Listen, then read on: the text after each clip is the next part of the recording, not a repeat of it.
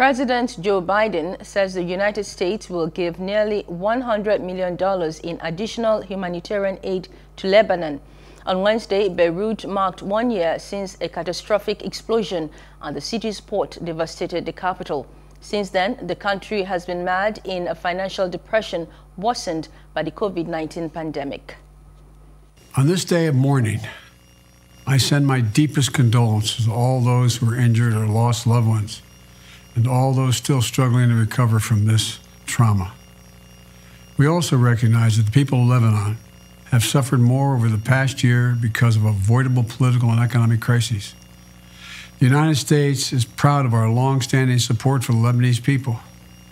I've been to your country many times. It's absolutely beautiful.